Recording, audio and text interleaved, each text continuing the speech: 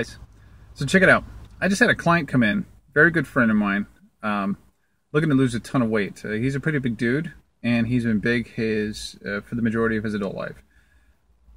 He expressed to me something that I'd never really thought about before, which was he is afraid to lose the weight because of the skin surgery that is likely to have to happen once he loses that weight. I never thought about that before, so I'm posing this question to you guys. Have you guys ever thought about what sort of fears have you had for weight loss? Have you ever been afraid of what you might look like if you lost weight or got fit? Obviously, that varies between person and person. This gentleman is rather large, but he's extremely motivated, and I think he's going to have some great success with me.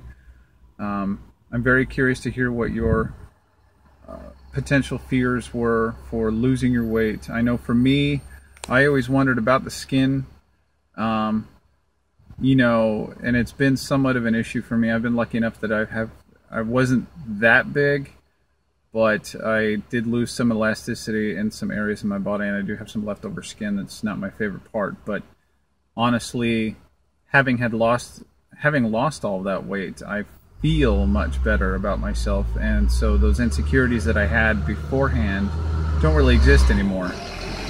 I'm glad there's a truck going by. Anyway, let me know in the comments. If you have any questions, also please post them in the comments, and I'll get to them in one of my future videos. Thanks.